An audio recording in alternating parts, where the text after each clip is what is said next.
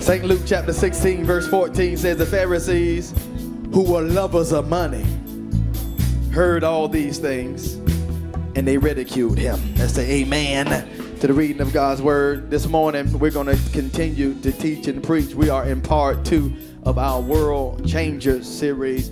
Today, simply from the topic, Under New Management, part 4, hashtag 104. Come on, put your hands together and give God some praise. In our day and time, I think it's so significant that we spend as much time as we possibly can leaning in to hear what it is that God is saying to us. I think oftentimes we spend a lot of our time trying to hear something new.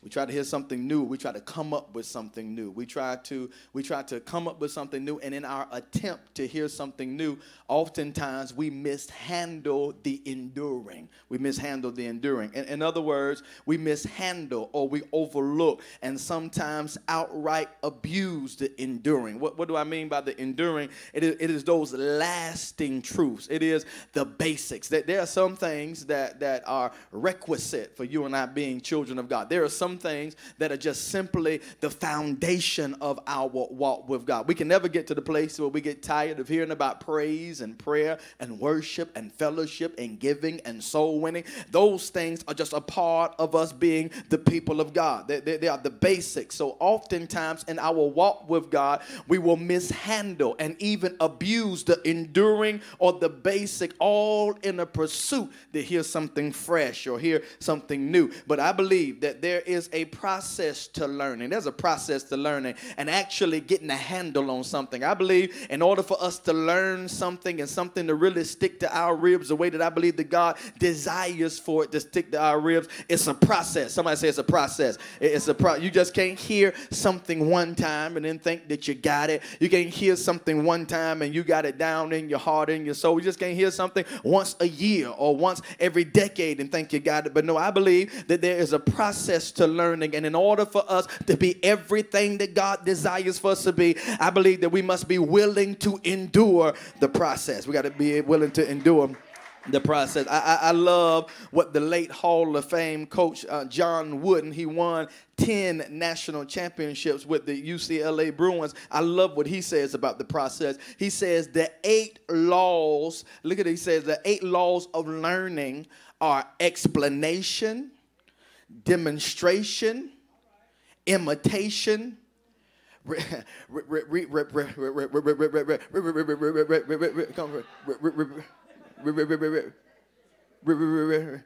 repeat it. We got to repeat it and repeat it and repeat it. Repetition, repetition, repetition, repetition. It is the 8 laws of learning. We ought to get explained. Somebody ought to explain the thing to us. And this is what I try to do every time we gather. I try to explain the word of God. Then we put the word into practice. So why Pastor asks us to stand? Because it's biblical. Why does Pastor ask us to put our hands together and clap? Because it's biblical. Why do we give? Why do we serve? Because it's biblical. That is a demonstration. Then you ought to have some imitation. In other words, there ought to be somebody in your life that let their light so shine in such a way. There's something that's on them. It's something about their walk. It's something about their desire and their passion for the things of God that causes you to want to imitate them. Not imitate them to be them. No, we've gotten so messed up. But in the body of Christ, Paul says, follow me as I follow Christ. He says, in a real sense, imitate me and be with me. And then we ought to repeat. There's a repetition. We ought to repeat a thing. And then he says repetition. Then he says repetition and repetition. In other words, this is the process of learning. If we're going to learn a thing, we got to be able to submit ourselves to this process. And Wooden goes on to say, listen to me closely, the goal with so much repetition is to create a correct habit that can be produced instinctively under great pressure. Whenever it is, Lord have mercy, whenever it is that we continue to repeat and continue to repeat what we've been explained and repeat what's been demonstrated and repeat what we imitated and what has been displayed and repeat and repeat and repeat, under pressure we can instinctively be able to do some things without even thinking about it. And so what am I saying? Whenever it is, I can't pull from a thing, or I can't walk out a thing if I haven't put a thing down in my heart. But whenever it is that trouble come, whenever it is that trials come, whenever it is that situations come, I'm able to do some things without even thinking about it. My flesh told me to cuss you out. Oh, but because I've been in the word, because I've been repeating and repeating and rinsing and repeating and rinsing and repeating. Oh, only thing come out of me is, you better be glad I'm saved. Oh, only thing that come out of me is just simply saying, oh, you know I love God. God bless you. Anybody ever given somebody a God bless you, and you know you want to do anything but bless them, but because there was something down on the inside of you, you're able to do it. And here, I believe this is why the church as a whole, I believe, is so frail and so anemic and so fragile, and why the world is just tearing us out the frame, because of the fact that we try to always want something different or want something new, and we have not mastered the basics. We have not mastered the basics. And here, whenever I master the basics, and whenever I flow from that and grow from that and walk with that, can I tell you that God can use me in the extraordinary? I believe that the word of God needs to be grabbed, and needs to be grabbed to the place to where I'm grabbing what it is that God is saying. I'm grabbing this life. This is a life-giving word. It's a life-giving word. It gives me life and it gives me light. That's why I need the word. That's why I'm coming to church to talk to you, because I need the light to shine, the brightness of the light of God on my situation. I need to be able to light up my path so I can know what to do and where to go. The word of God is very intentional on taking us from where we are to where God desires for us to be. And I'm trying to be intentional as well in this particular series, because I don't care how long you've been walking with God, the truth does not change. I said the truth does not change. I don't care how long you've been with God. Jesus was still born of a virgin. I don't care how long you've been walking with God. On the third day, he still got up. Come on, the story does not change. The story is the story. And I don't care how long you've been hearing it. And I don't care how long this is something that's been explained to you, and you've heard it and heard it and heard it. I need to be able to posture myself in a way, listen to me closely, because mature believers understand this, that whenever God is giving me an old principle or an old revelation, it is something that God is desiring to do new in my life. It's new illumination and new application. I can hear, for God so loved the world that he gave his only begotten son. And no matter how many times you hear that, no matter how many times you go to that well, God gives you something fresh every time. And it's an old truth, but it's a new illumination. It's an old truth, but it's a new word. And God is trying to say something to us fresh. So it shows my immaturity when I say, oh, I know this already. I heard this already. Pastor talk about this every year. And here it shows my immaturity. We try to be so mature.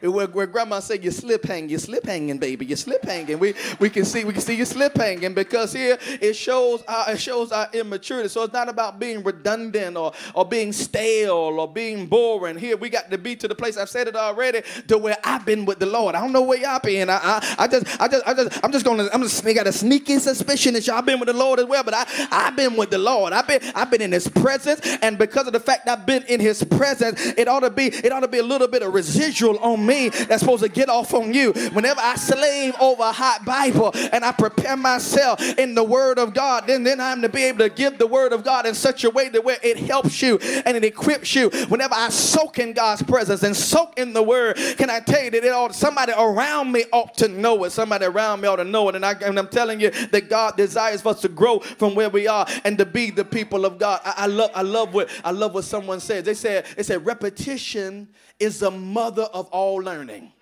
And it's when you continue to do it. Come on, some of us we going home this afternoon. Some of us got a little longer to travel, and we get on 295 or get on 95, and we don't even know how we got to the exit.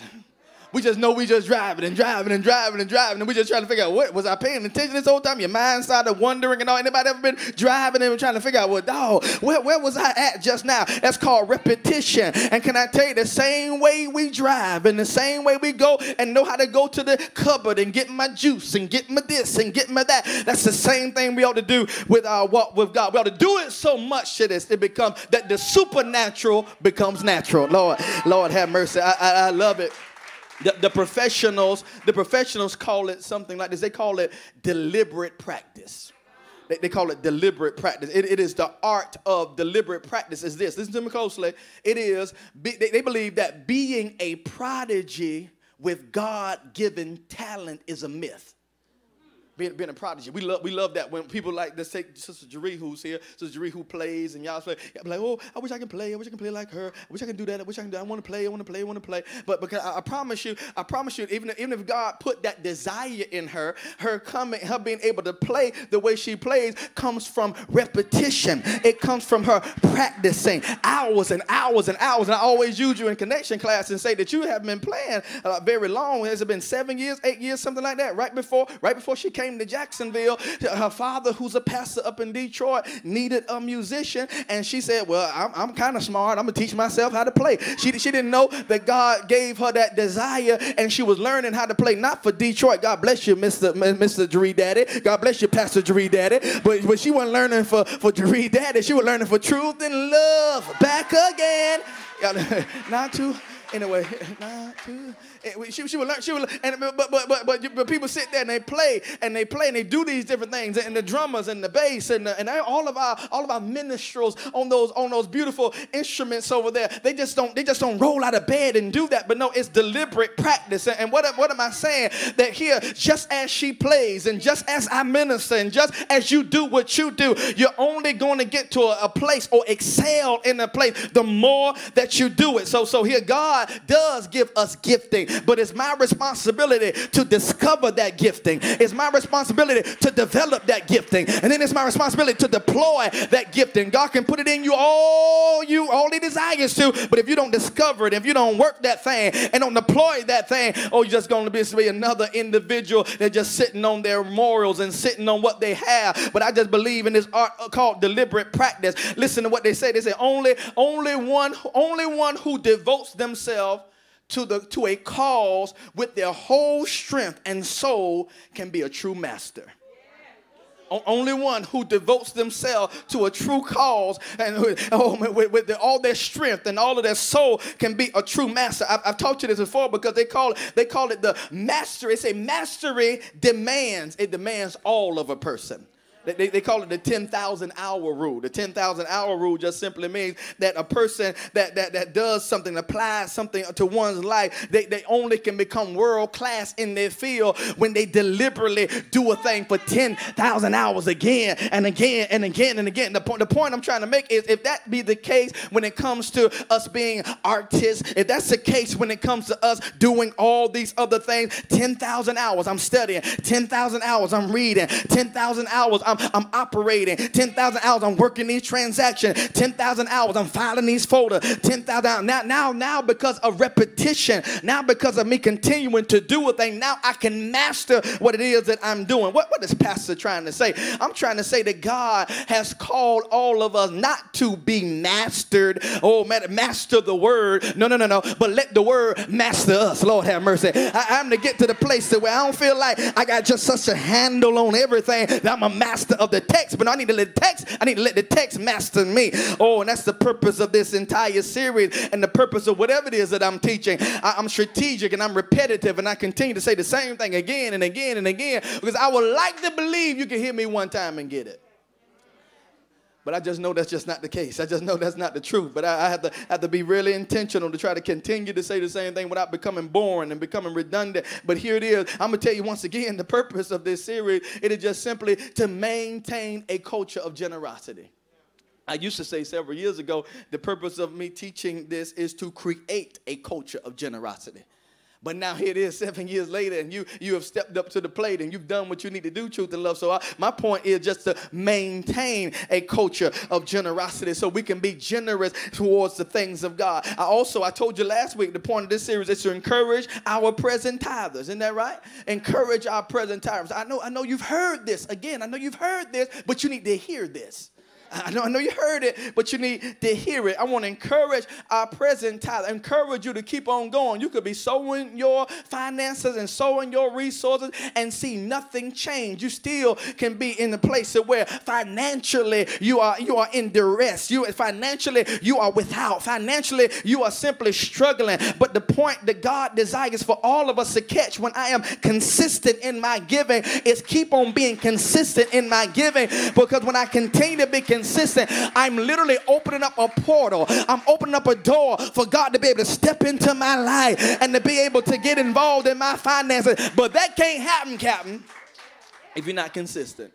You can't give it just one time or give it just 2 times or give it like 6 times and think things going to change. I told one brother several years ago, he had gotten saved and he had said, all right, I'm going to try this tithing thing and all that stuff. And this was a street brother. He had been out there for a while doing this thing and all that. And he's like, oh, Pastor, man, I'm tithed 2 weeks in a row. And I'm still broke. I'm still behind on my child support. I'm still all this kind of stuff. I said, bruh, it don't work that way. It don't work that way, bro. You still got to take care of your support. And you're going to be broke for a little while because it's a process. Somebody say a process. Isn't it amazing? We want this old macrame, kind of known as macrame. We stick a little something in the envelope. And then all of a sudden, we want to get $1 million. When you've been out there blowing, you want drunk more money than you gave. Lord have mercy. You want smoked up more money than, and now all of a sudden, you want to come to the house of the Lord. And now you want everything.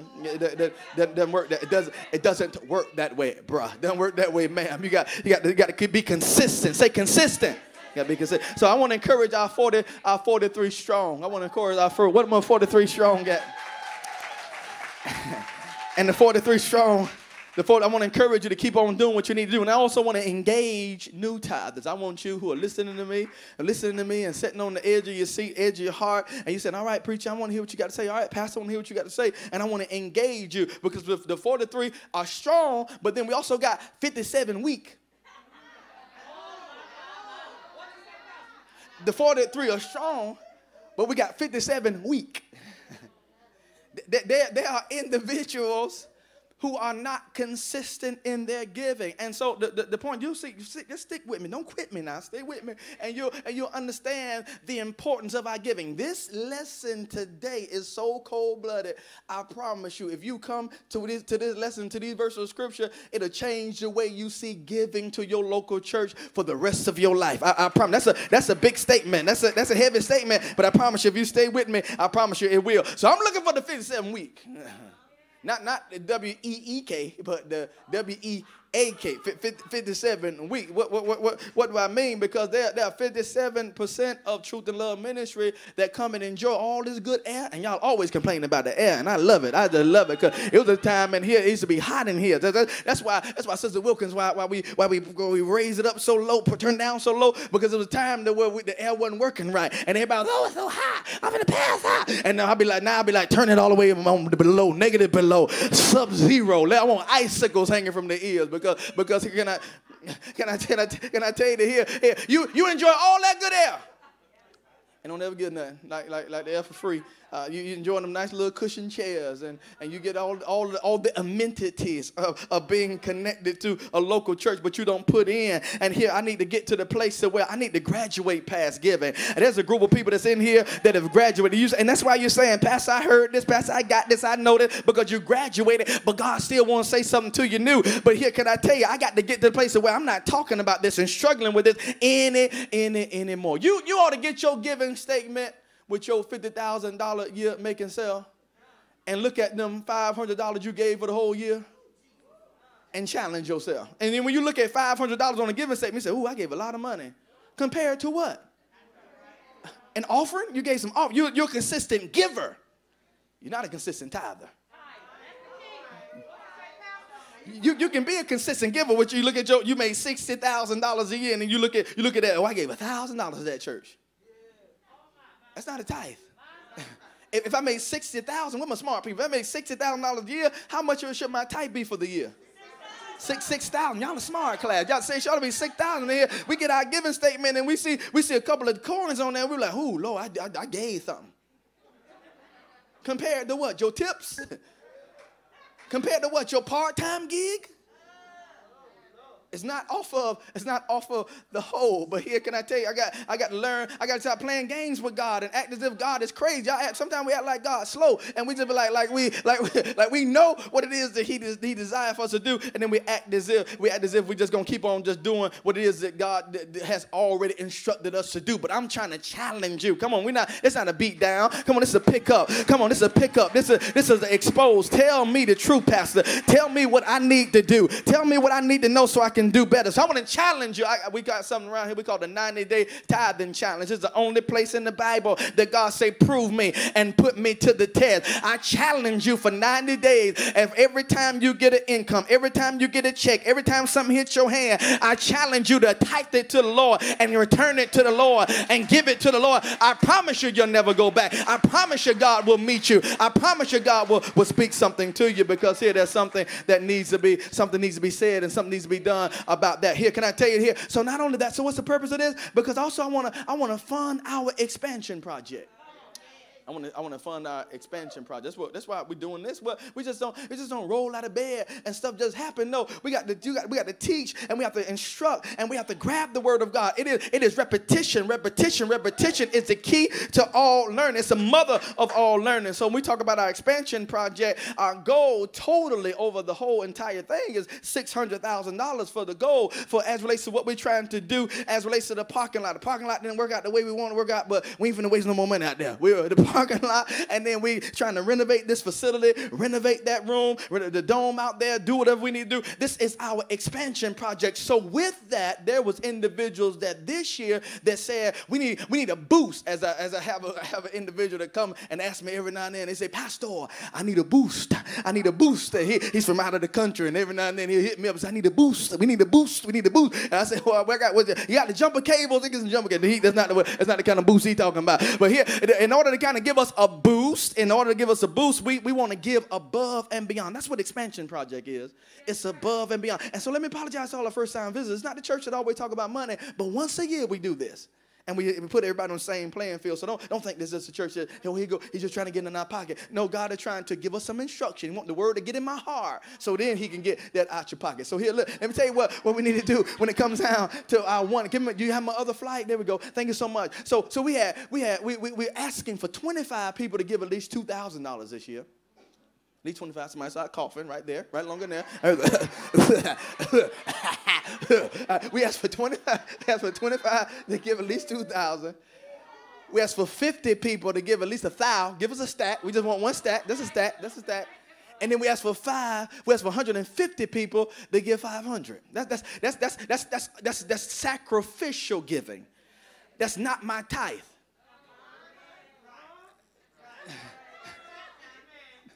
This is sacrificial gifts, and so I know you've been getting your little increase. I know you've been getting your little this and your little stimmy going to Ukraine right now. So stimmy gone, and we praying for them, and we want God to move in that, because I'm not being funny, but you see they just to prove something else, prove. So there go your stimmy. So stimmy not coming your way, but here can I tell you, income tax did though.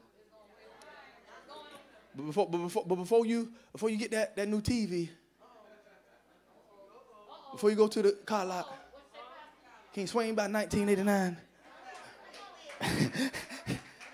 We're asking, boy, y'all getting real thick in here, getting real tired, real thick.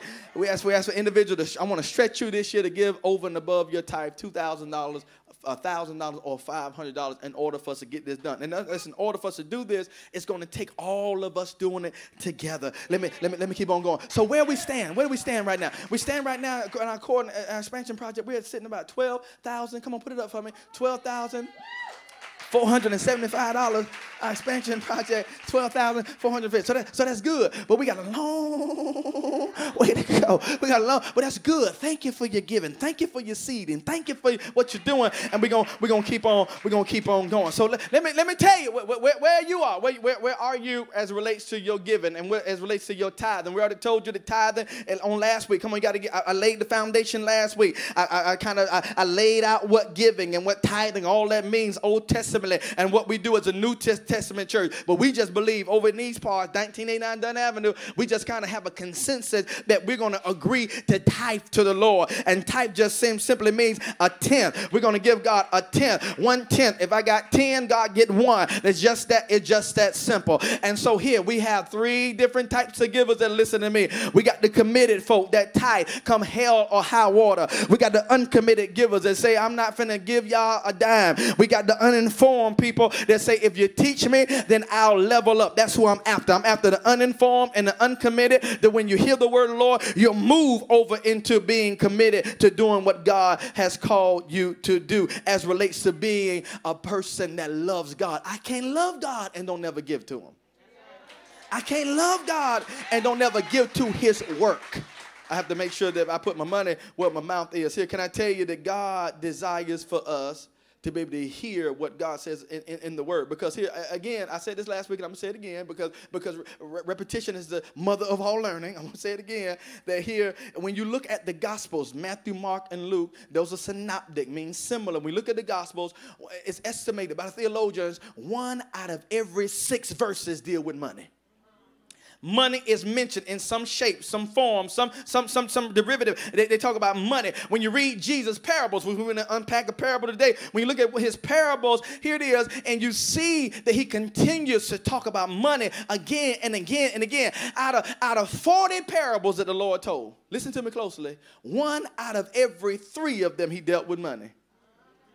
Our use of money, the person and their money, our relationship with money. Again, 500 verses on prayer. Less than 500 on faith, but 2,000 of them on money. And here it is, we say we don't want to hear about it because people trying to get something from us. No, that's a bad mentality. When you look at this parable that Jesus is discussing today, we must gotta grab the fact that Jesus was a parabolic teacher. And when we understand parables and the essence of parables, it's essential to you and I understanding what the Lord is teaching. In this particular parable, many say this is a very difficult parable to understand, and I'll tell you as we continue to go. But parables are just simply this. Look at this. Parables are simple stories with a heavenly meaning. We talk about parables. It's just a story. It's a simple story with a heavenly meaning. But even further than that, Jesus would speak and teach in parables because he desired to hide the truth from unbelievers. There was a lot of unbelievers. There's a lot of people that just kind of came just to hear what Jesus was saying. And they were looking to hear what he said so they can trap him up. And when they trap him up, they could be able to kill him, which they ended up doing. So there was a lot of individuals that were not coming for the right reasons. And they would come to be able to hear what he's saying. So Jesus would veil the truth in a parable. But yet and still, it was a hidden truth to those in darkness. But it was light to those who desired to know God. Listen to me closely. This is how God would use parables. It was something that was clear that he was saying in the parable. It was something that he was trying to articulate because it was individuals that just simply did not want to hear. But Jesus would give them the truth wrapped up in a parable so it can make application to our lives. Even in this chapter that we're looking at in Luke chapter 16, the previous chapter, in chapter 15, Jesus gave 3 parables. One after another. He talked about the lost sheep. He talked about the lost coin, and he talked about the lost son. That's the lost. Somebody say lost. This is the lost chapter. Somebody lost a sheep, left the 99 and went and got the one. A woman lost her coin. She swept the whole house to be able to look for the coin. And the lost son is a story of the prodigal son. And Jesus told those parables. Don't miss this. Is the whole point of the message. Jesus began to tell these parables because I told you that the Pharisees were around. The religious leaders were around. They just wanted to hear, and they were upset about the way that Jesus dealt with unsaved people. They didn't like how the sinners liked Jesus. They didn't like that. And so he began to tell parables about lost sheep, about a lost coin, about a lost son, and he was directing his attention to them because their heart wasn't right towards the lost. Y'all hear me? I'm going to say it one more time. He began to tell these parables in Luke chapter 15 about all these lost individuals because the people who had the word of God, the people who knew God, they didn't care about the people that was outside the kingdom. So Jesus told these parables, told these stories with a heavenly meaning to show them the heart of God towards the lost. And here, what am I telling you, my friend? I'm telling you that you and I who love the Lord Jesus Christ, you and I who are believers, who are Christians, we ought to have a heart for the lost. We ought to care about people who don't know the Lord Jesus Christ. That's why Pastor asked you to bring somebody. That's why Pastor asked you to pass out a card and bring people here, bring people there, because we care. We care about the law. So Jesus told these stories in chapter 15. What's the one word to summarize that 15? Lost. That's right. That's a chapter of the lost. But look at St. Luke 16:1. I need y'all to follow me. Y'all the smart class. Follow me today. Luke 16:1 says, he also said to the disciples. So he's not talking to the Pharisees and the Sadducees, and we're not talking to the religious folk anymore. He's talking to who? The disciples. He's talking, I heard you. He's talking to us. He's talking about us, and he's talking about us, we's. He's talking about you and I. He's talking about the disciples. And listen to what he's saying. He begins to talk to them about the people. He's beginning to talk to the people of God. And this is what I'm learning about certain subject matters. And this is why people really don't get it, because some things are for the people of God. Some things just don't make sense to individuals who don't know the Lord Jesus Christ.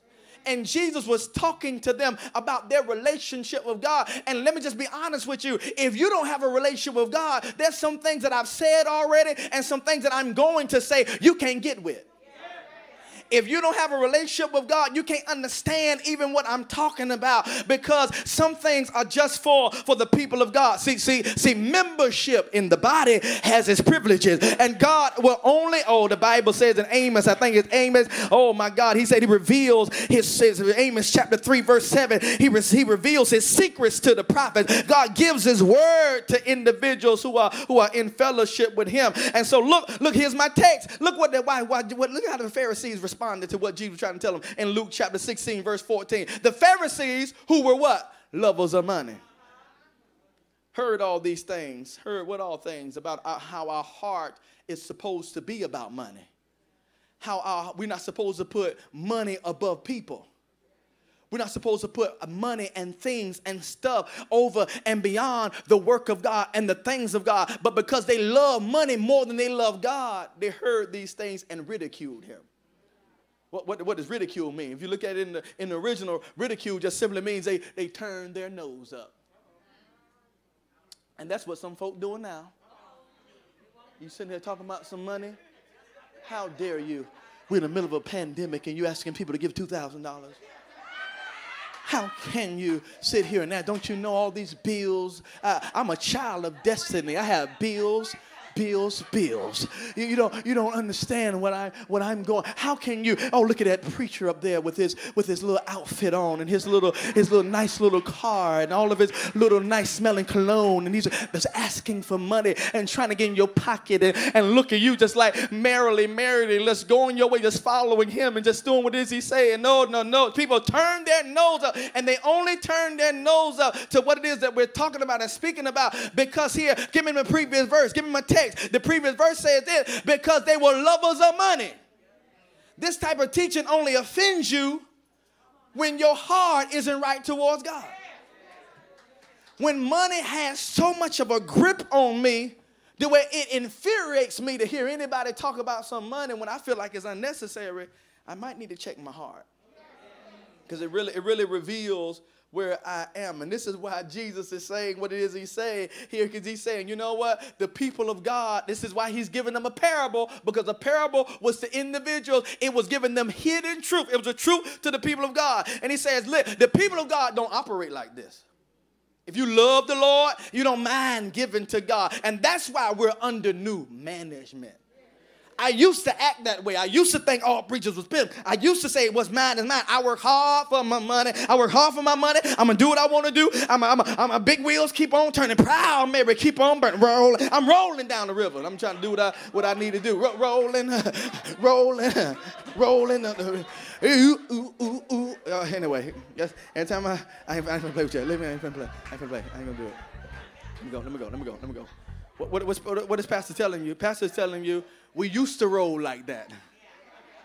But since we're under new management, I don't think that way anymore. I don't live that way anymore. My life is not about me because I'm under new management. Can Pastor teach you something today? I'm trying to teach you today. I'm under new management. What does this mean? Under new management simply means controlled by a different person or people than before. We're controlled by a different person. Lord, the devil used to tell me to keep everything to me. The devil used to tell me to just be selfish and be stingy. Don't give nobody nothing. That's what the devil used to tell me. Oh, but now that I'm under new management, oh, I'm controlled by somebody else, and now I don't do what I want to do. I do what God told me to do. The devil tell me not to forgive. The devil tell me not to love, but I'm under new management. Look at these synonyms for under new management or control. Look, it means to charge or to care another direction. This is what God is saying. Under new management, I'm under different charge. I'm under different care. I'm under different direction. Who am I talking to? What the people of God are. I'm under different leadership. I'm under different control. I'm under different control, governance. I'm under different ruling, command, superintendent, supervision, overseeing, conduct, handling, guidance, and operation. I move differently now because I'm a child of God. I move differently. And this is what God is trying to say to us, because here, listen to me closely, because I'm trying to do the best I can, Sister Cecilia. Can I tell you here, God desires for all of us to know that this is different. Here, and so people can't understand this. So what are y'all talking about in here? Talking about tithing. What y'all talking about? Free will, offering, sacrificial gift, 33 strong, 43 strong. What are y'all talking about? If y'all lost y'all mind. Look what Paul says in 1 Corinthians chapter 2, verse 14. Paul says, but the natural, non-spiritual man does not accept or welcome, look at this, or admit into his heart the gifts and teachings and revelations of the Spirit of God. Can I say it to you plainly? When you don't know the Lord Jesus, you're not even receiving what God is trying to say. And you can't wrap your mind around it. Paul says they don't even receive it, for they are folly, meaningless nonsense to him. And he is oh my God, he's incapable of knowing them. I can't even mentally ascend to something that God is revealing for me to do whenever it is that I'm not a child of God. And this is why he can't play church. This is why he can't take the church bus to hell. This is why he can't be a member of somebody's church and not know the Lord Jesus Christ. The important thing is for you to be a part of the body of Christ. And when you're part of the body of Christ, you'll be able to understand. This is what Paul is saying. They don't understand. It's silly. Oh, it's silly and absurd for somebody to forgive somebody who was purposely trying to destroy me. And the Bible telling you to turn the other cheek. I heard one brother say, well, I ain't in the Bible. Talking about the Bible say turn the other cheek. Say it's silly for the world to say turn the other cheek. It's silly and absurd for somebody to still be showing up every day and doing my best on my job, even when I'm overlooked and for the promotion. And everybody know I should have gotten the promotion. It's silly for me to show up every day and bring my best. It's absurd to do that. It's silly and absurd to be loving a spouse who won't love me back. It's silly and absurd to be giving my hard-earned money to something that seemingly I'm not getting nothing in return. It may seem silly, or it may seem foolish, but Paul said in 1 Corinthians 4 and 10, we are fools for Christ's sake. I'll be a fool for Jesus any day. Don't you look at me like that in that tone, boy. You were running behind that man. You listen to everything he said. I love you, baby. I'll never leave you, baby. You okay? Okay. Tell me more. Okay. You were listening to everything he said, and you were just a fool. And you know that what Tina said, Auntie Tina again. You know I'm a fool. You know I'm in love. You do what you do if you're such a good man. Y'all don't know nothing about that. I'm trying to tell you, don't be sitting there talking about, you never been, I ain't nobody fool. That girl told you, you're the only one for me, baby. I love you. She took, oh Lord have mercy, way before Lady C, I took my little hard-earned money and bought somebody a little ring, and I presented it to him at one of their little parties. She took my ring and broke up with me. The next day, my heart was hold her. I said, oh God, can I have my ring back? Y'all ain't gonna help me, but still took my little, I'm about no jewelry now. I'm just a goon now. I don't roll like that no more. And I'm trying to tell you here, because here, I was a fool. And not because I serve the Lord, you want to tell me, that's foolish. Not because, because I love, you're going to tell me it's foolish. No, the devil is a liar. This is not drinking the Kool-Aid. This is not being brainwashed. This is not manipulation. This is faith in God and faith in his word. And if God said it, that settles it. I wish y'all preaching in here. Why won't y'all push me, please? So listen, I'm under new management. I'm trying to do the best I can. I'm under new management. Why am I under new management? I don't roll like that no more. I don't flow like that no more, because I'm a child of God. If any man be in Christ, he's a new creature. Old things pass away. Behold, all things become new. And so I refuse. Y'all hear me? I refuse to mishandle my moment. I couldn't do a good job last week. Worship wrecked the place. I didn't get it set up my message the way I needed to. And so I had to redo. God gave me another chance. I'm so glad about it. So here, when I'm under new management, I refuse to mishandle my moment. I don't know about you, but you have to be intentional about living. And I can't afford to mishandle where God has me. Lord have mercy. Let me tell you about Luke 16:1. The Bible said there was a rich man who had a manager. This brother who was rich, he had a manager. This brother was a baller. He was a shot caller, 20-inch rims on the Impala. This brother was a baller. He wanted it my way. Lord have mercy. His brother was. How you know he was a baller, bro, Pastor? Because he had somebody working for him. He had somebody working for him, and the accounts that this brother was working for him, these were not no little $20 accounts. This brother was very wealthy, and because he was very wealthy, he hired a manager. Because he had a lot, he decided to bring somebody on board to be able to help, be able to do what it is that needs to be done for the success and the fruitfulness of his business. I told you last week what a household manager was. A household manager is a trusted servant who controlled the management of another person's property, finances, or household affairs. This is what this manager was doing. And listen, this is what Pastor Cobie is trying to say, so you can follow me throughout the whole message. Here, God has hired all of us to be his managers. God has hired us. God owns everything. The Bible said the earth is the Lord's and the fullness thereof, and those and they that dwell therein. So God has hired all of us to be his manager. And what do I mean by being his manager? The way God said, I'm going to let you be able to control or to oversee my property, the finances, and household affairs. In other words, I own it all, but I'm going to let you be responsible for some of it. And when you're responsible for some of it, it needs to glorify me. Lord, don't make me work hard, y'all. Can I tell you here that there's a steward provided for all the other individuals in the house. This brother managed your resources. This brother was very, very important. But listen, this is what God is trying to tell us, that this chapter emphasizes us, and this parable emphasizes us that this truth, somebody say this truth. Life is a stewardship. That's all I'm trying to tell you. Life is a stewardship. I know you got your little checkbook and you be trying to go over all your little bills and all that stuff. No. That's one part of stewardship. But God has entrusted all of us to be stewards. And here God has given us all of these things so we can steward them properly. James 1:17 says every good gift and every perfect gift. Y'all don't mind the Bible, right? I'm a Bible teacher. Y'all don't mind the Bible, right? Every good gift and every perfect gift. Where's it good? The Bible says it comes from where? Above. Coming down from who? The Father of lights, in whom there's no variation or shadow due to change. In other words, he doesn't change. God is good. He reigns on the just as well as the unjust. So everything I have, it came from God. That's what Paul said in 1 Corinthians 4:17. He says, what do you have that God hasn't given you? I know you went to work. I know you rolled up your sleeves. I know you got your degrees. You got more degrees than a thermometer. I know you worked hard. You got your 25 years on the job. I know you came up with your own down payment. I know you the one got your credit right. I know you knew how to do your score and then get a credit card, but run it up, then pay it every month. They're about to build up. I know you did all of that, but God said everything you got, I gave it to you. No matter where you live, I gave it to you. No matter what you have, I gave it to you. Everything you know, I taught it to you. Wherever you are, whoever you are, I made you to be that. So everything comes from God. So if it came from him, why don't I give to him? Preach, Pastor Cobie. It's a little thing over there that y'all, does that work over there? Yeah, okay, I wasn't sure. Okay, there's something there. I know. If you hit it, it'll make some noise or something. And I'm preaching that hard. My God, I tell you. So I refuse to mishandle my moment. I refuse to be in a place that whenever it is that God has stationed me in this time, in this space, we're in the kingdom for such a time as this. Not to just be glued to the television to try to figure out what's going on over there in Eastern Europe.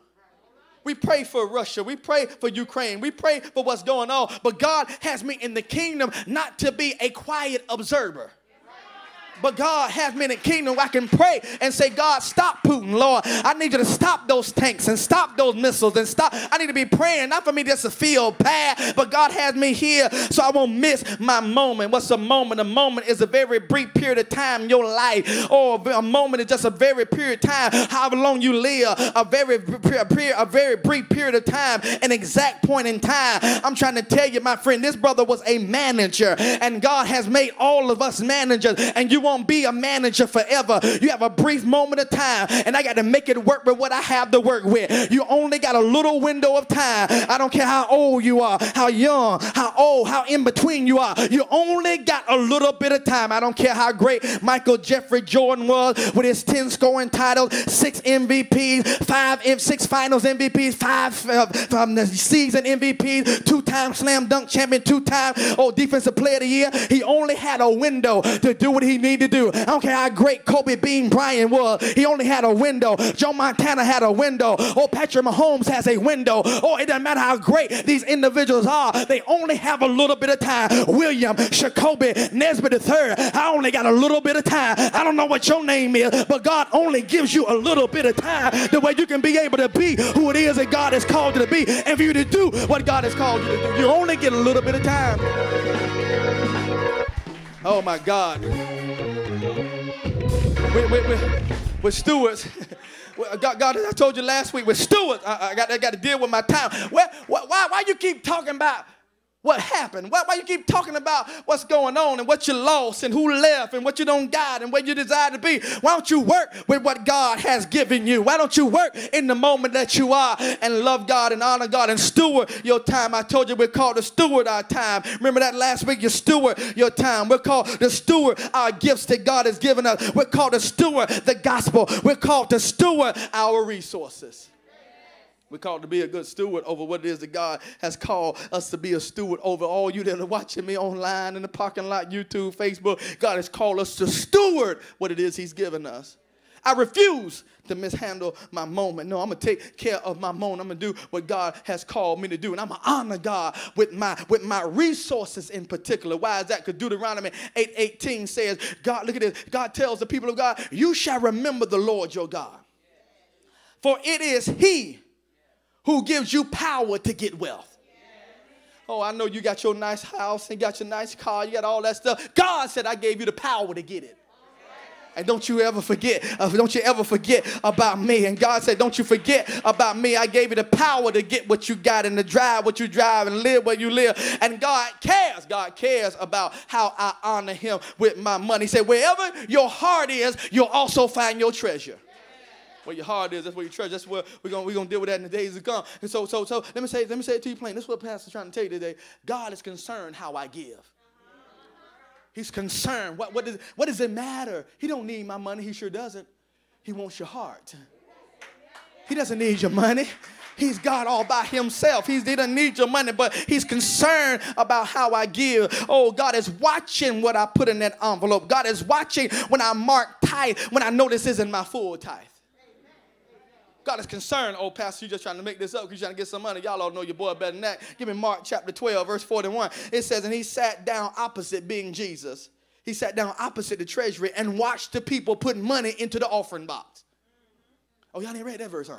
Ain't in there no more. Y'all ripped that right on up out of there. Like, huh? Y'all like, that's the Apocrypha? Is that the lost book? No, that's Mark chapter 12, verse 41. The Bible says, he, being Jesus, sat down on the opposite side of the treasury and watched what they put in the offering. Many rich people put into large sums. Look at verse 42. And a poor widow came and put into 2 small copper coins, which make a penny.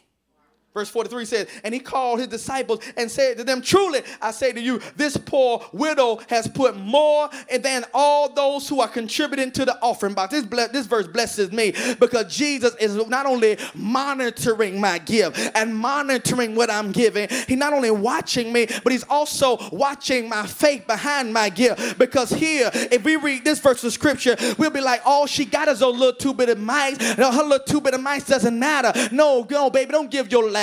No, baby, don't give that to that church. No, baby, don't do that. No, Jesus said, no, I'm watching your gift and the giving that you're doing. Even when you don't, even in the season of struggle, even in the season of meekness, you still got to, I don't see Jesus going in the offering box and giving it back to her. Why would you ask people to give when they don't got it? Pastor Cobie don't ask nobody to give when they don't got it. Pastor Cobie don't ask nobody to give off of your unemployment check. Pastor Cobie don't ask nobody to give whenever it is that when you're on file bankruptcy. Pastor Cobie don't ask, but God sure does. Oh, God says this woman put a little bit in and she got a whole lot out. Oh, I wish this widow was here that fed the prophet Elijah. All she had was a little bit of oil in a little bit of barrel, and God didn't say, no, keep that for yourself. But no, the Bible said she took that little bit of jar and took that little bit of oil, took that little bit of meal and fed the man of God, and she ate every day. Lord have mercy. I'm looking for somebody in here that's talking about you only got a little bit. If you only got a little bit, that's all you need. If all you got is a little bit, you struggling and straining, God say, give me your little. Put your faith on that little and see me open up the windows of heaven and give you a blessing. The Bible says, Jesus watched his sister give. Man, we caught this, man. So oftentimes we be wanting to give. No, don't get that. No, I know you're struggling. Don't get. That's how we got out of debt. That's how we got out about to lose our home and lose our car. We almost lost everything. And my wife said, Holy Ghost say, sow our way out. I said, I don't got that kind of faith. I don't got that kind of Holy Ghost. We're 3 months behind on everything. She say, sow your way out. Oh, and we started with $20, started with $50, started with whole check. And we kept giving and giving and giving and giving. And can I tell you, I won't go back. I've never been back there no more. Y'all ain't going to help me up in here. I'm trying to say, because when you trust God with your little, he'll breathe on your little. And he will give you something. He'll give you something. Can I let y'all in on a little secret? Let y'all in a little secret. Can I tell you a little secret? I am preaching much better than y'all responding right now. I just want to let y'all in on that, if you didn't mind. Just in case you was wondering, it's like, I wonder, is this preaching? I wonder, is he preaching? Just in case you was wondering that. I'm telling you that I'm preaching. Yeah, I am. I'm trying to do the best I can. Whoever said it over there, that was you, Sister Vaughn. Did you say that, Mrs. Vaughn? Let me hit you with this real quick, Sister Vaughn. Since you said that, since we got the problem with gas today. That's a $25 prepaid gas card. So I appreciate you, Sister Vaughn. You stood up like that for Sister Ariel. Come here, Sister Ariel. Come here, Sister Ross. Come here, June. Come here. Let me bless y'all with this right. You know why we don't mind sowing and giving like this, because God bless us like that. Go get you some gas. Go on and ride. Go on and dance a little bit off of that, because God is good like that. And when I celebrate somebody else, that means I'm next in line. That means God trying to do something for me.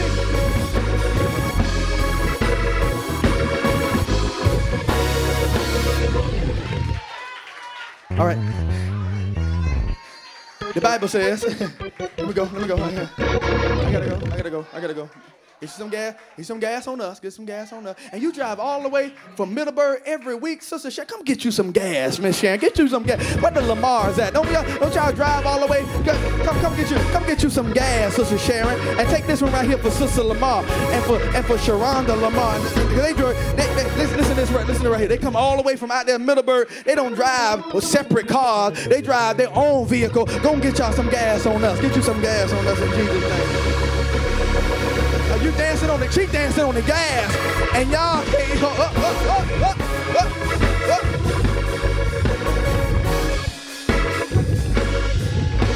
Sister Lamar. All right, sit down. The Bible says,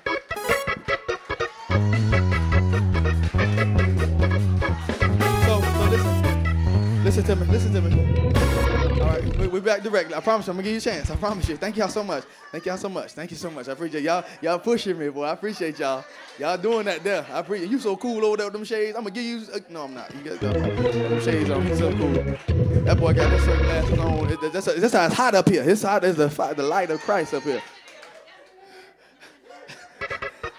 I don't got time to play. I'm almost out of time. Look here. I refuse to mishandle my moment.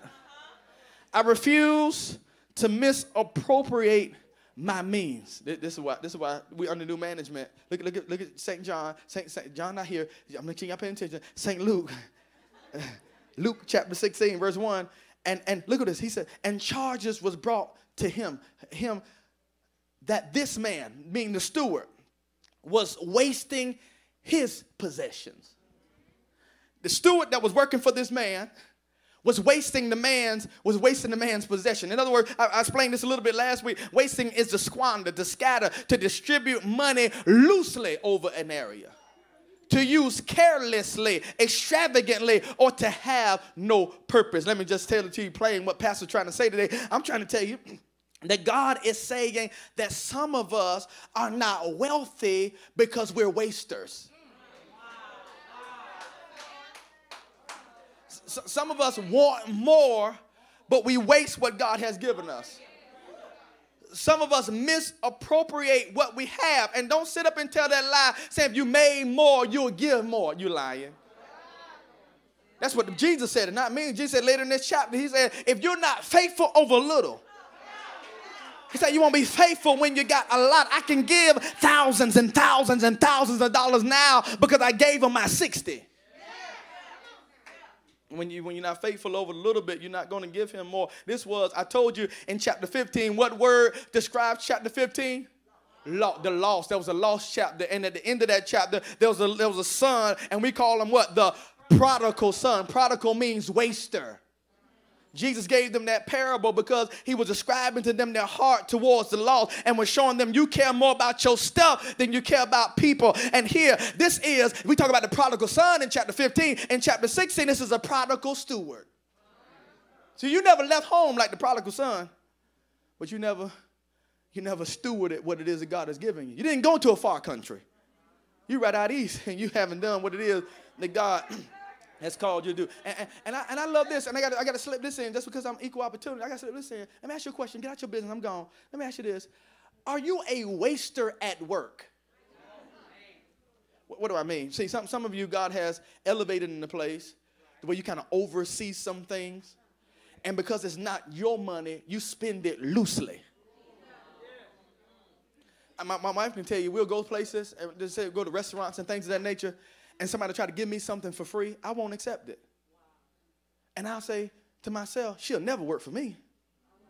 Y'all ain't gonna talk to me here. If I'm the business owner and I got somebody standing at the counter giving away free stuff that's not yours. This is not your stuff. You're not Miss McDonald. Come on here. You're not Mrs. King. This is not your stuff. You can't give away people's stuff and say, oh, it'll be all right. They good. They got it. They got plenty. I dropped a penny on the ground and I was at Burger King yesterday. RJ got my other 2 for $4. And I just got I wanted my ham, egg, and cheese sandwich. He got my sausage because I didn't eat the sausage. I knew somebody else was going to want it. And here, man, give me the change and dropped the penny. Say, oh, it's just a penny. It's my penny. I opened up the door and got my penny off the ground. I'm not a waster. Y'all ain't gonna help me up here. It's mine. Don't be telling me what to do. My penny is mine. If I get 99 more, I got $1. But some of y'all be on them folk job, be using their stuff and be printing your stuff and be buying stuff and be splurging and just be being all frugal and you don't even look. I get on them around here all the time about ordering stuff without even looking. You don't go and see if we got it. You just doubling and doubling. And I often say this, they'll tell you, if it was your money, would you do that? Some of us wasting at work and we don't monitor what we're giving. You don't know that God is trying to test your heart. God trying to test your integrity because it's only God will give you something of your own when you handle it properly. Somebody else's. The only reason why I'm standing on this stage, the only reason why y'all sitting in here listening to me right now and online is because I handled somebody else's stuff right. It's because I served somebody else. I opened up for somebody else. I carried somebody else's Bible. I served somewhere else. That's the only reason why y'all here. Not because I'm so anointed.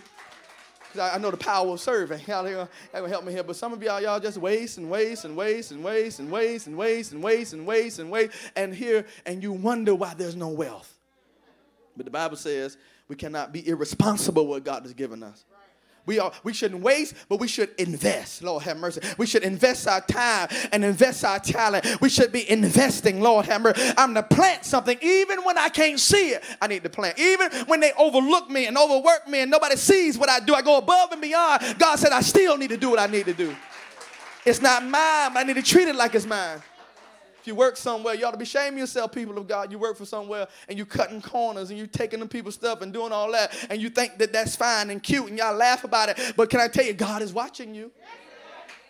You ought to treat that as if that was your company, your business. And when you do that, God will breathe on you and give you your own. Lord have mercy. And that's why I say it all the time, I didn't sow that. When I see something that I didn't sow that. I ain't taking that. No, the devil is a lie. I didn't sow that. Y'all don't believe in the power of sowing and reaping, I see. Can I hear? Look at this. Someone is sitting in the shade today because someone's sitting in the shade today. It's on the screen. Someone is sitting in the shade today because someone planted a tree a long time ago. Y'all listen to me. Someone is sitting in the shade today Because someone planted a tree a long time ago. We enjoy the pleasures of a shade tree, but we enjoying it off somebody else's energy, somebody else's work. Somebody else planted that seed, and they're enjoying the shade of that tree. What am I trying to tell you? You don't know how the seeds you're sowing today is going to be blessing your generations to come. Your children, your grandchildren, your great-great-grandchildren. They're going to be sitting up under a tree and enjoying the shade because of your faithfulness with what you've done. The Bible says in St. Luke 6, am I doing okay, y'all? Am I doing okay? I'm trying to do okay. I got to get to my point today. The Bible says that this brother, because he chose to misrepresent his means or misappropriate his means, so the Bible says he got fired. He got fired. But can I tell you, the Lord in the text is not, it doesn't represent God. The Lord in the text does not represent God because he made a tactical error. He fired this brother and he let him keep working. He fired him. He says to him in Luke 16, read chapter 16 when we get a chance. He says to his brother, he says, go and I need you to give me all of your records. Go man, and tell me exactly what you were doing. His brother didn't put up no fight. He didn't put up no argument, but he went back. And because he went back, he got an opportunity to do some slick stuff. See, when you get fired from, anybody ever got fired before? Ever get fired from a corporate job? They don't let you keep working for the rest of the day. They finna take that badge right there. You say, oh, can I clean out my desk? No, we got it for you. We're going to put it in a box. Sometimes they so cold-blooded, so gangster, the box already sitting at the door when you get there. You know, you're like, why is my coffee mug and my pictures? And why is that, y'all moving my desk? Yeah, we moving your desk. Come in. We got to talk to you. Come in. We got to talk to you. You don't finish your day out. And here, can I tell you, I believe that's how we ought to do in the kingdom of God. Because when folks start smelling, they want to go somewhere. And I believe the Lord my season is up over here. My season is up. Time for me to go. I believe I'm not growing the way I desire to grow.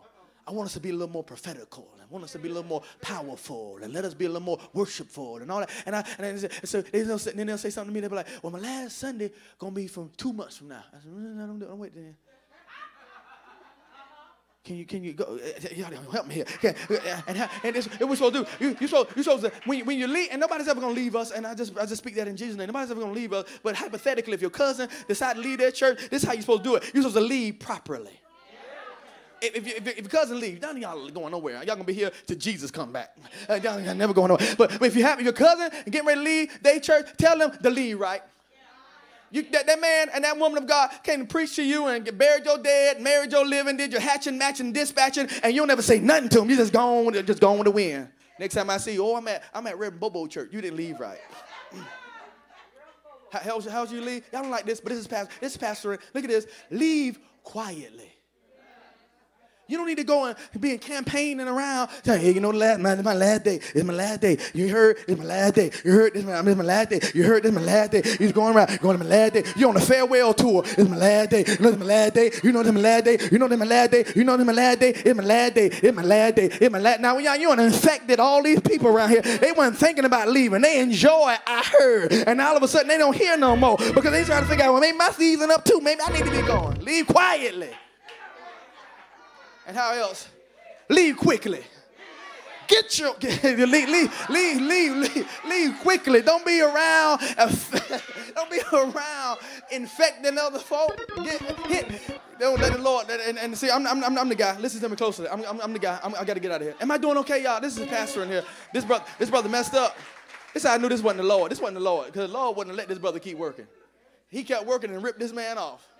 And some people we leave, and they angry, they upset, they frustrated, not growing or doing anything, and we just let them stay around. No. Leave quickly. Please go. And what I do, I'm not the guy that's going to demonize people. Thank you for your service. Thank you for giving. Thank you for serving and how you did, to the capacity that you did and all that you did. I'm not going to say that you're a devil because you're leaving. No, I'm not. I'm just going to say get the devil from around here. That's all I'm going to say. Y'all don't like that kind of stuff because that's not loving. But Jesus turned over tables and Jesus said, eat my flesh and drink my blood. They walked away and never followed him no more. Jesus didn't say, please come back. He didn't say that. The Bible says this brother was a manager. I got to go, y'all. This brother was a manager. And he says, what am I going to do? So look what he says in verse 3. This is going to bless you. This is going to bless you. Look at verse 3. He says, the manager said to himself, he just got fired, y'all. What shall I do? Since my master is taking the management away from me, I am too strong. He said, I'm not strong enough to dig. I can't do no manual labor. I ain't finna go and work in no ditch now. He said, I ain't finna go. I ain't gonna do no real job. That's what, but he said, and I am ashamed to beg. He didn't have a temptation. He said, I'm ashamed to beg. But he wasn't ashamed to steal. Isn't that amazing? He don't want to hold up a sign and say we'll work for food, but he wasn't too ashamed to take some stuff from whatever he did. Look at, I'm gonna make sense. I told you I'm gonna change how you feel about giving. Luke 16:4 said, I have decided what to do. He said, so when I am removed from management, people may receive me into their house. Say that with me. People may receive me into their house. Say that. People may receive me into their house. People may receive me into my house. He said, I'm gonna make some moves. Then whenever I get put out, because he wasn't just a manager as a 9-to-5, he was living there. He says, when I get put out, I need somebody else to receive me. Verse 6 says, he said 100. He said, no, verse 5 says, so summoning his master's debtors one by one, he said to him, how much do you owe my master? Verse 6 says, he said 100 measures of oil. He said to him, take your bill, sit down, do it quickly, and write out 50. He went and cut the bill in half. And this is a real con man. Anytime they're rushing you to do something, even if you really want to do it, you need to go on and pump the brakes. That's a designated con man. Y'all ain't gonna help me here. I was driving several years ago. This is probably like in 2010, something like that. I'm driving down Dunn Avenue, and I'm saying, Lord, boy, I sure want an iPad. I want an iPad so bad. I don't know what to do. I pulled into the gas station, getting some gas in the corner right there before 95. It was a Shell back then, and pulled up, and then all of a sudden, as soon as I'm getting my gas, somebody pulled up, say, hey, yo. I should have knew something was up right there. He said, hey, yo.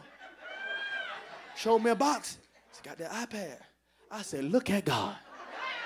I just was asking about that. I said, look at God. The Lord is my shepherd. He know what I want. I was like, hey, man, I said, let me check it out real quick. How much you want for it? He told me how much. I said, let me look at it. He said, man, no, man, no, you can look at it. Come on, man, get the iPad. Get the thing, get it, man. I'm like, all right, I got nervous. I said, okay, all right. So I gave it to him. I'm looking around and all that stuff now. I'm saved, sanctified, Kentucky Fried. Now, I know he just didn't get this from Best Buy now. I know it was kind of hot. It was kind of hot. I had to put it down real quick. I got home. Open up that box, had a box of extension cords. Y'all ain't gonna help me up in here. And I said, that's exactly what you get, you big dummy. Sitting up here, got somebody. Oh, don't y'all look at me like that with all that hot meat in your freezer. Don't you look at me like that. Some of y'all got a tablet right now taking notes from the Bible. My point is, when the devil know you want something, they were like, when they got me like that, well, I got you. With the point of when your heart, that's why the Bible said, listen to me, that's why the Bible says the love of money is the root of evil. And it opens up the door. I got duped because I got caught up. I got duped because I was covetous. I got duped because I was consumed by the lust of me wanting something. And some of us get there all the time.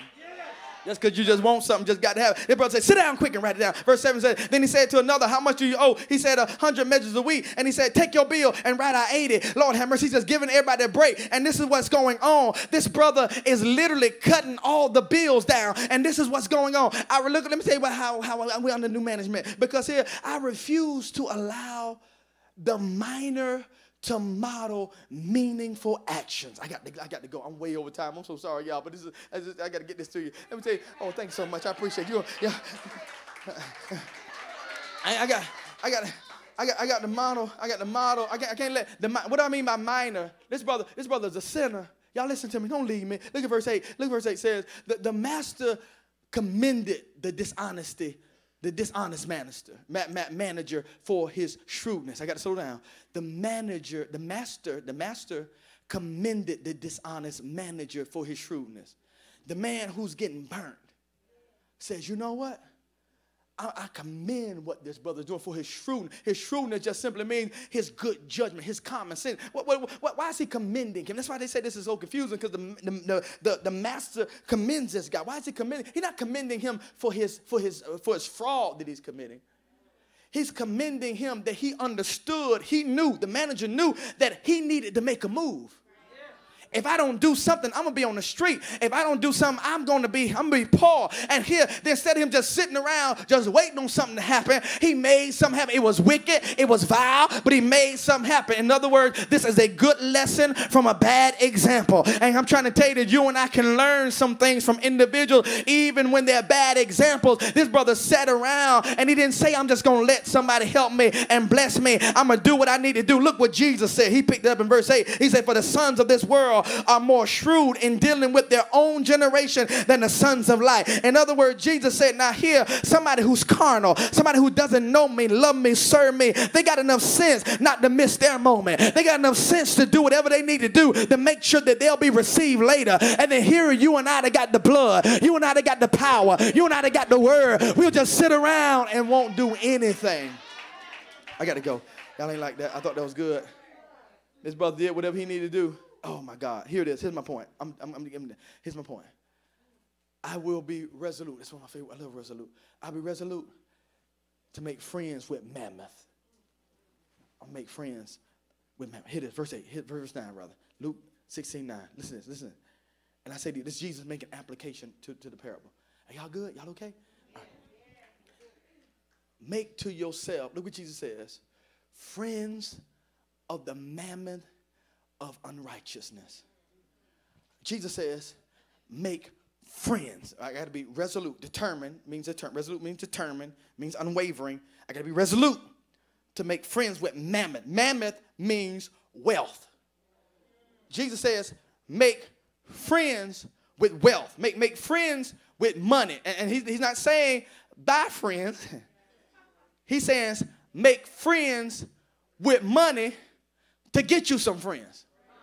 You're missing me. Don't go there. I know I already see y'all cutting across the field. Just listen to me.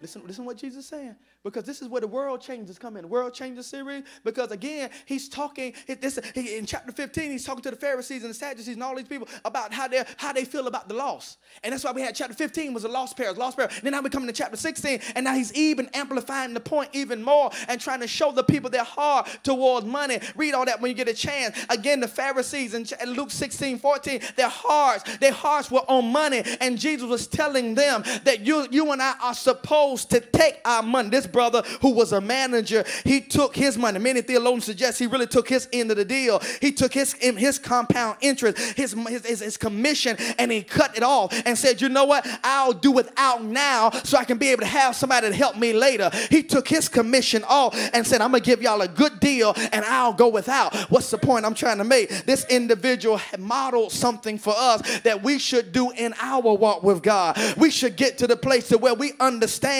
that my money is not going to buy me some friends, but no, I am to take my money, take my wealth, and here be able to finance it and be able to sow it into the kingdom of God. That way I can have some friends. Y'all miss what I'm trying to say. It'll make sense in 1 second. Look what Warren Wisby said. He said, if God is our master, then money will be our servant, and we will use our resources to do the will of God. But if God is not our master, then we will become the servants of money, and money is a terrible master. In other words, if God is my master, I'll do whatever it is I need to do in order to let my money work for me. I'm not going to be slave to my money. I'm going to let my money work for me. Look at verse 9. He says, so that when it fails, money going to fail. You're not going to always have money. When you die, you're not going to always have money. When you leave here, you're not going to always going to have it. When they fire, you're not going to always have it. He said, when money fail, and lo it will, they may receive you into the eternal dwellings. This brother, good God Almighty, this brother did without so somebody can receive him later. And you and I need to do without here on this earth so somebody can receive us later. Y'all ain't gonna help me here. This brother did what he needed to do so he can be received in the life to come. And that's all Pastor trying to tell you, because money cannot be compared to what God has given us. Money cannot be compared to being given the blessings of the Lord. Money cannot be compared to eternal salvation.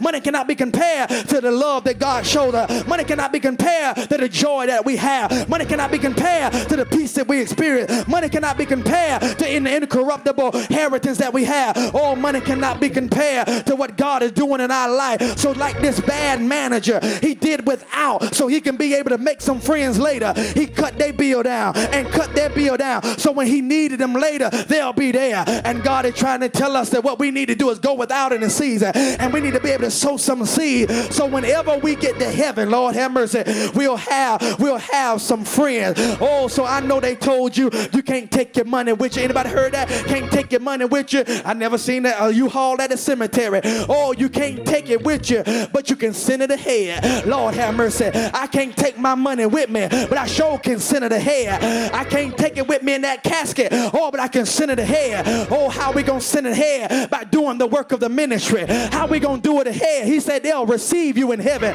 I'm trying to tell you, my friend, every dime you give, every time you sow a seed into this house, oh, God is saying you sending your money ahead. Every time you tithe, you sending your money ahead. Every time you give sacrificially, you sending your money ahead. God said that you don't have to buy no friends here with your money, but the money that you spend, oh, my friend, it'll meet you in heaven. Somebody put your hands together, give God some praise right long in there.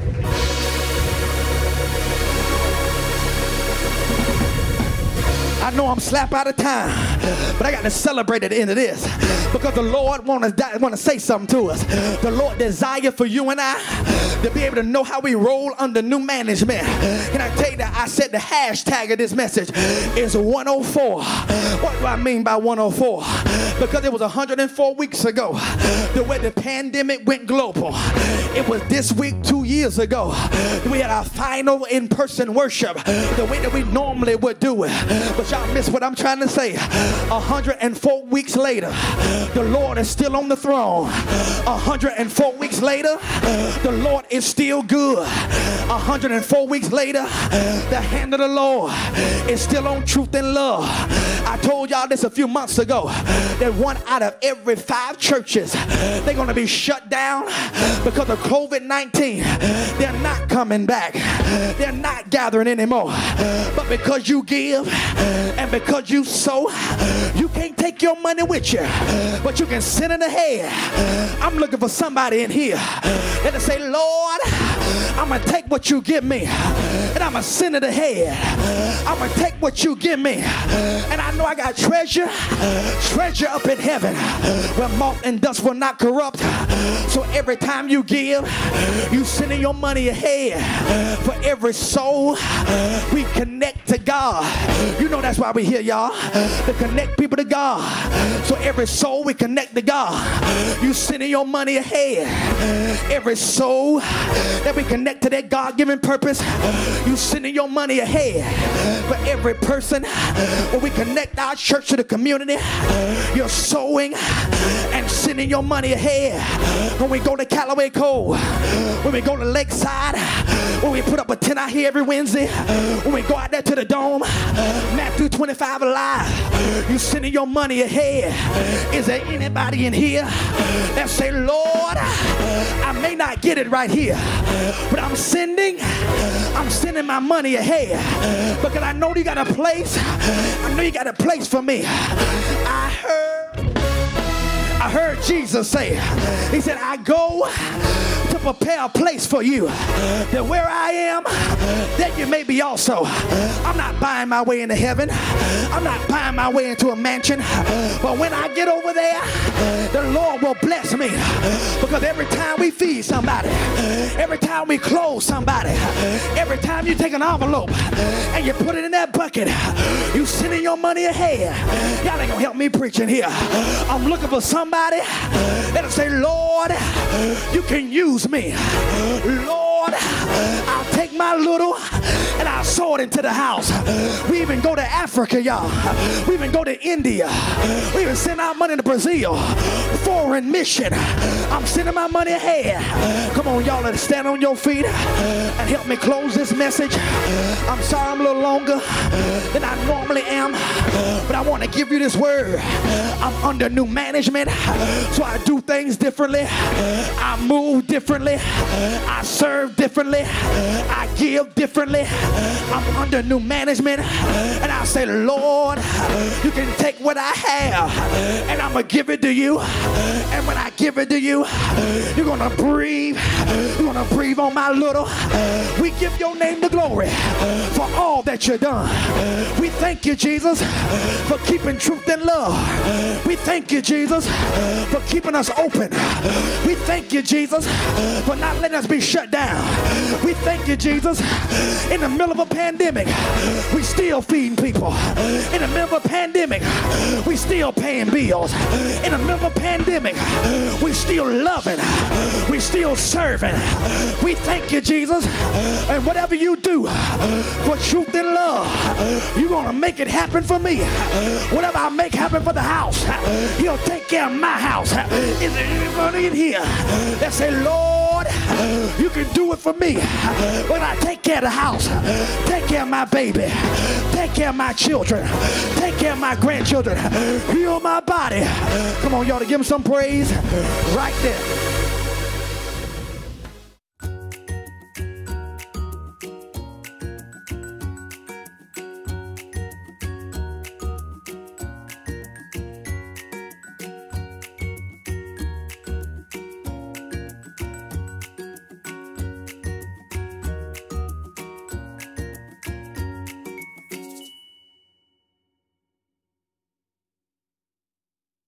On behalf of everyone at Truth and Love Ministries, we want to thank you for joining us for our virtual worship experience. We want to thank you for your likes and your shares, your comments and your emojis. But we also want to invite you to partner with us as we continue to be the hands and the feet of the Lord Jesus Christ. You do know that he told us that we ought to feed the hungry, we ought to clothe the naked, and we ought to be the church. And you can help us to continue to do just that through your generosity. And there are 3 easy, safe, and secure ways that you can do just that. You can text the word TILJAX, one word, TILJAX to the number 77977. You can go to our website, www.truthandlove.tv, or you can go to the Apple Store or the Google Play Store, search for Truth and Love Jax, download our app, and you can give that way. We thank you for your participation. We thank you for your generosity, and we love you, and we'll see you next time. Here comes the church. God bless you.